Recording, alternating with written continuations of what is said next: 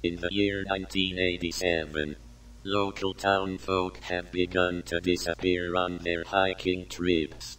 Locals say that at the end of the trail there is an old cabin.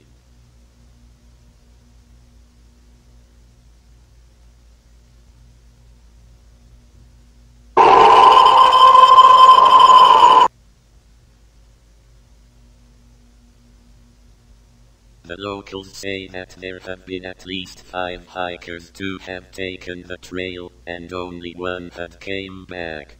All the other 4 hikers are presumed dead. The lone hiker, who did return, Frank Mccoy, had come back screaming of black entities he had supposedly seen.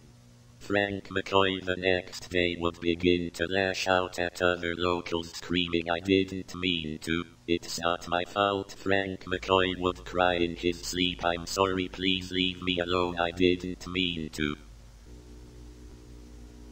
2 days after Frank Mccoy came down from the cabin, Frank Mccoy was found dead with his face horribly mutilated. The cause of death is unknown.